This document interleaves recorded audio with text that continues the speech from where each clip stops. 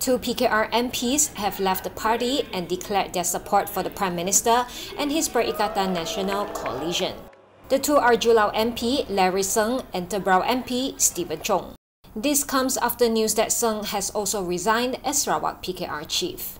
On Sunday, Prime Minister Tan Sri Muhyiddin Yassin posted photos of him receiving statutory declarations of support from the two.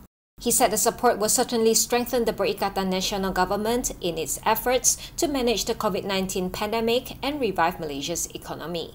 In Sarawak, When contacted, Singh confirmed that he and Choong had quit PKR, saying that he will issue a statement on the matter.